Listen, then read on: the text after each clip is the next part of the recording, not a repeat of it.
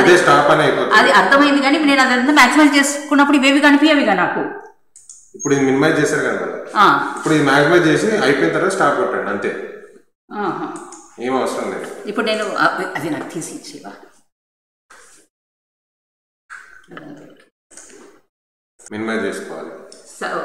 Minimise చేసుకొని తర్వాత మీరు చెప్పుకోండి, తర్వాత మళ్ళీ మాక్సిమైజ్ చేసి అయిపోయిన తర్వాత స్టాప్ కొట్టాలి. ఇప్పుడు మాక్సిమైజ్ చేసుకుంటా కదా, ఇంకా అంతే అయిపోయింది. ఇప్పుడు నేను చేసేసాను, మీరు చెప్పుకున్న తర్వాత మళ్ళీ దాన్ని చేసుకొని మీరు స్టాప్ కొట్టేస్తారు.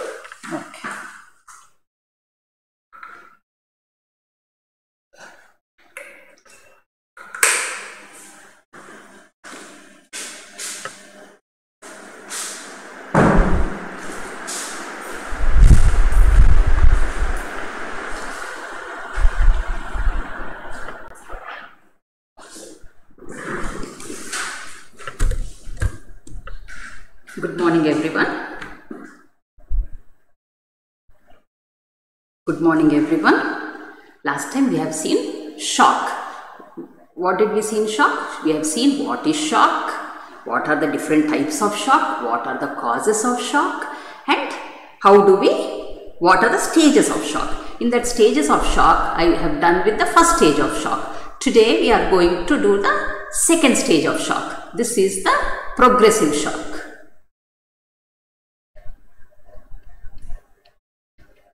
Progressive shock. So this is the second stage of shock called the progressive shock. This progressive shock occurs when the blood volume, loss of blood volume is about 15 to 25%. It occurs after 15 to 25% loss of blood volume. Here compensatory mechanisms are not effective. Compensatory mechanism, earlier we have seen the compensatory mechanisms were effective. These negative feedback mechanisms were effective and they were trying to restore the blood pressure to normal. But here in this stage of shock, compensatory mechanisms are not effective. Despite intense vasoconstriction, they are not able to maintain the BP and the cardiac output. Here your CVS begins to deteriorate. Cardiovascular system and your vascular circulation, it begins to deteriorate due to positive feedback cycles. Here the cycles will get positive. So one leads to the other, one leads to the other, it's a vicious cycle. So due to the positive feedback cycles, timely intervention is needed here. If you do not timely, intervention is not done and the medical treatment is not done at this stage, subject will progress to refractory shock. Last stage of shock. So timely intervention is very essential in this stage. So what will happen? Let us see what are this progressive shock. So progressive shock, positive feedback, as I told you, positive feedback cycles, one will lead to the other, one will lead to the other, and only deterioration will start occurring in this. So positive feedback cycles. Cardiac failure, because of the severe decrease in the blood pressure. Arterial pressure is very less, so both your systolic, diastolic will fall. The blood supply to the heart, coronary flow decreases. There will be coronary ischemia. So when there is not much blood supply to the myocardium will become weak. So myocardial contractility decreases a lot. So this will lead to heart failure. This acts as a positive cycle. So this is cardiac failure. One is leading to the other because blood supply to the heart is less.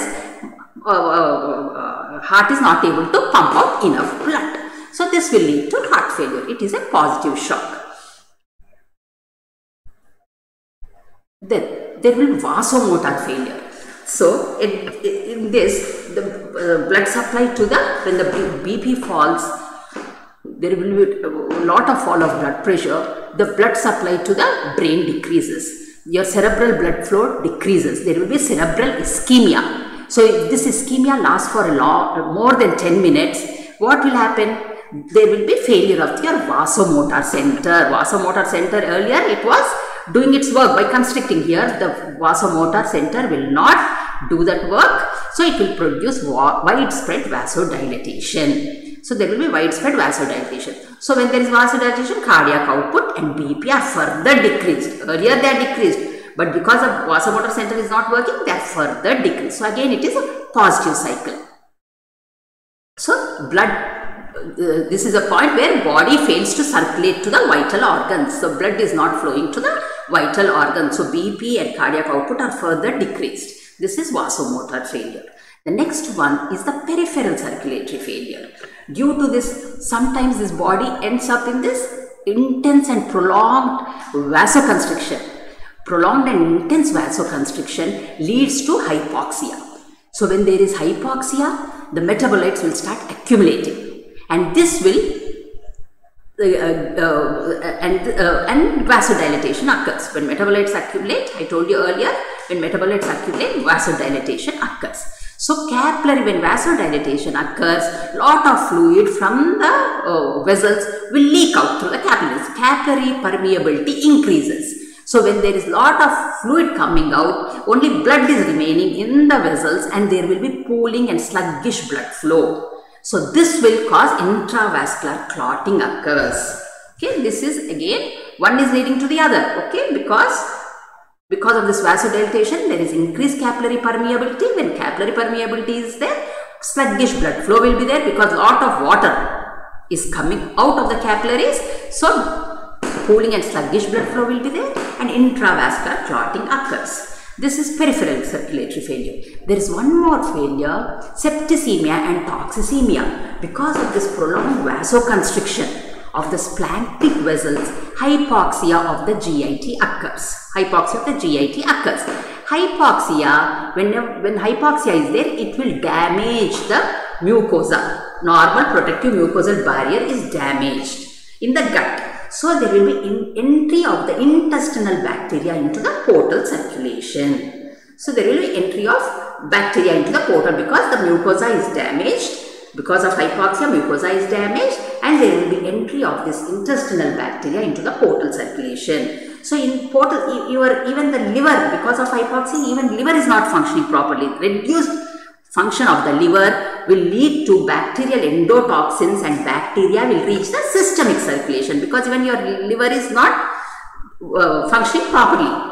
Reduced function of the liver will let the bacteria and bacterial endotoxins reach the systemic circulation, leading to failure of arteriolar and precapillary sphincter function. So your arteriolar and precapillary sphincter function is reduced, it is failed, and there is cardiac depression. So arteriolar and precapillary sphincter function, failure of this arteriolar and precapillary sphincter function, and there is cardiac depression. There occurs extensive vasodilatation. Because of this, there occurs extensive vasodilatation. When it enters this stage, how much ever of treatment you give, also patient will not survive. Eventually is going to die. That is why treatment is needed before positive mechanisms set in. So the same thing I want to tell you, if I think because of the flowchart you can understand it properly. So when there is severe fall of the blood pressure, that is when I say less than 50 mmHg, it is mean arterial blood pressure. In shock, the following changes will occur. Same thing what I have told you. So because of the decreased coronary, here the blood flow is less to the organs. Because your blood pressure is less, everything is less. So there will be decreased coronary blood flow. First one, if you look at the left, decreased coronary blood flow. When coronary blood flow is less, there will be myocardial ischemia, and there will be decreased myocardial contractility, decreased cardiac output. Okay, when there is decreased cardiac output, there will be decreased cerebral blood flow also. Then it will be CNS ischemia. That will lead to CNS ischemia, because when the brain is not getting enough blood, it will lead to CNS ischemia, and there will be failure of the vasomotor center activity. So there will be marked vasodilatation and venous pooling. Whenever there is vasodilatation, your capacitance vessels will be filled with blood, and the venous return to the heart decreases. So this decreases the venous return. This is the vasomotor failure. The first one was the cardiac failure. Second one is the vasomotor failure. The third one, because of this prolonged increase in the sympathetic discharge, prolonged increase in sympathetic discharge, there will be spasm of the precapillary sphincters and the venules. So it will act on the systemic circulation and on the GIT. Systemic circulation, because of this, there will be accumulation of the metabolites. When accumulation of metabolites is there, like histamine and other substances, vasodilatation occurs. Vasodilatation occurs. In the systemic circulation, the second way is stasis of blood in the capillaries. I told you, because lot of fluid is coming out of the capillaries, there is stasis of blood in the capillaries, intravascular clotting of blood occur. The other one is when there is increased capillary permeability, there will be increased more and more fluid is coming into the interstitial compartment.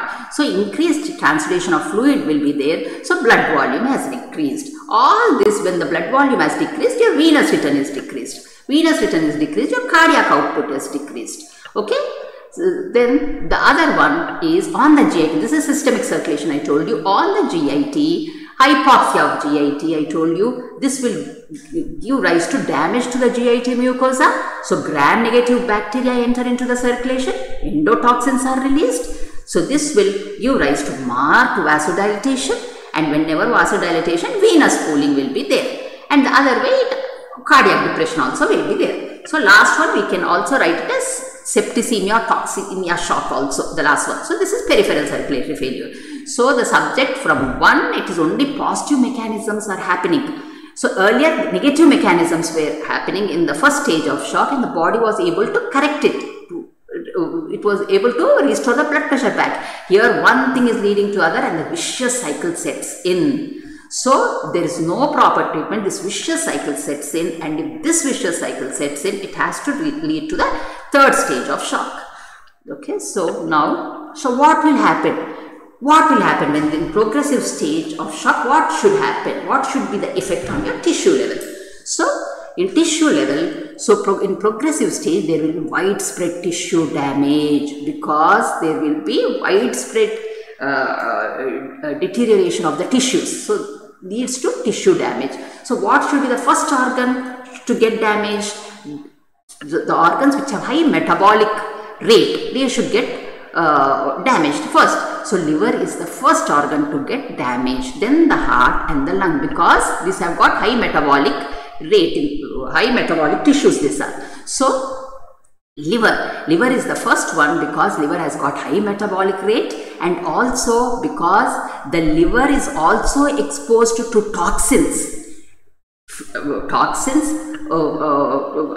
and bacteria from the intestine through your portal vein. So liver is the first one to get, because it has high metabolic rate, and also because of that it is exposed to toxins via this portal vein. Then there will be failure of the sodium potassium pump. So decreased activity of sodium potassium pump across the cell membrane. Decreased activity will be there. So sodium will get accumulated inside the cell, and potassium will come out of the cell, leading to swelling of the cell. That is the second thing. First is widespread tissue deterioration is there, tissue damage is there. Then there will be failure of the sodium potassium pump. Third one will be reduced mitochondrial activity. This mitochondrial activity will decrease in the liver first, then to the other tissues. Then there activation of lysozymes. Lysozymes lysozymes will split and release hydrolases, which will cause intracellular tissue damage all over the body. Lysozymes, by splitting and releasing hydrolases, will cause intracellular damage of tissues of the cells all over the body. Then there will be depleted nutrients. Depleted nutrient, because there will be less of glucose, mainly in the last stage of shock, and also of hormones like insulin. Insulin is decreased, and it will suppress the action of the insulin. So depleted nutrients and depleted action of the hormones, mainly for insulin. Then hypoxia. Poor delivery of oxygen to tissues will develop hypoxia. So the tissues, cells will convert, instead of this, cells will convert into, instead of oxidative metabolism, cells will switch over to anaerobic metabolism, and this will release lactic acid accumulation.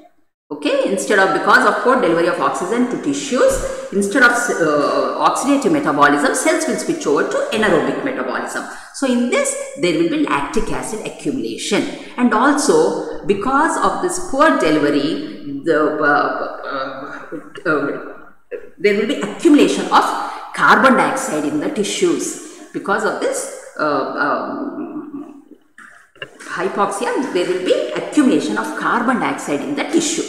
This carbon dioxide will dissolve in water, giving rise to H plus ions. When H plus ions is there, acidosis will result, and this will lead to vasodilatation. And moreover, because of the sluggish flow of blood in the tissues, carbon dioxide is accumulated in the tissues. Because of sluggish flow of blood, carbon dioxide is accumulated in the tissues, and this carbon dioxide will dissolve in water, giving rise to H plus ions. So this acidosis will occur. This acidosis, vasodilatation will occur.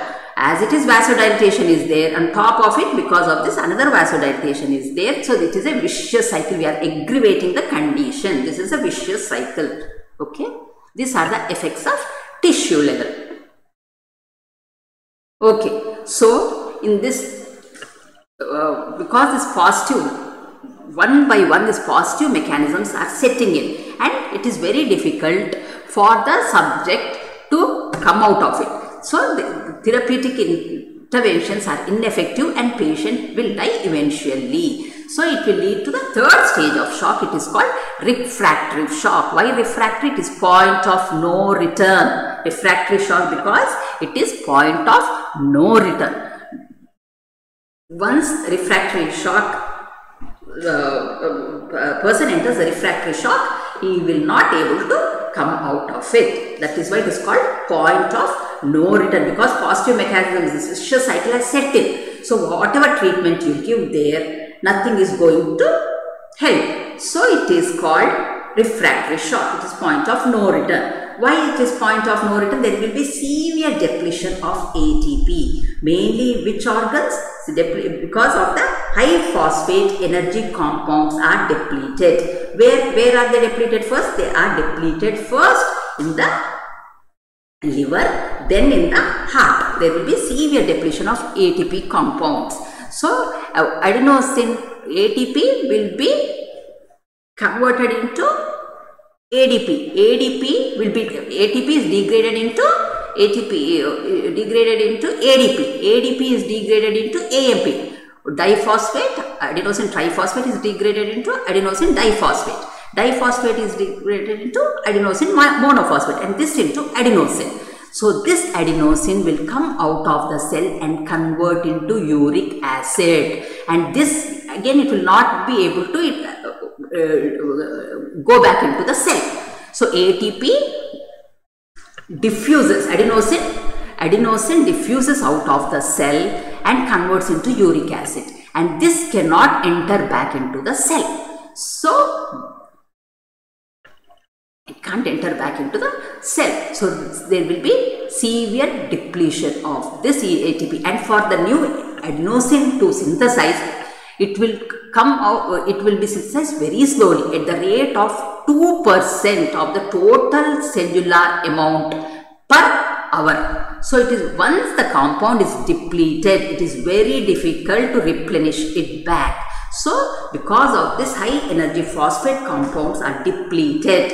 That is why it is called point of no return, and this is refractory shock.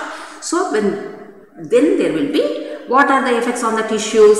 It will be leading to necrosis. First, usually the venous end of the capillaries will get necrosed first, because it has got poor nutrition. Then the arteriolar end of the capillaries. So first, what are the tissues that get damaged? Kidneys, heart, lungs, liver, all will get damaged. So leading to necrosis. So that is why it is called multi-organ failure. So when the kidneys are damaged, it will end up in the renal tubular necrosis, which will lead into renal failure and uremic death. Lot of urea will be inside our body and uremic death. And kidneys will lead to, and lungs will lead to shock lung syndrome. So multiple organ failure and eventually death has to occur. So because of the depletion of high energy phosphate compounds.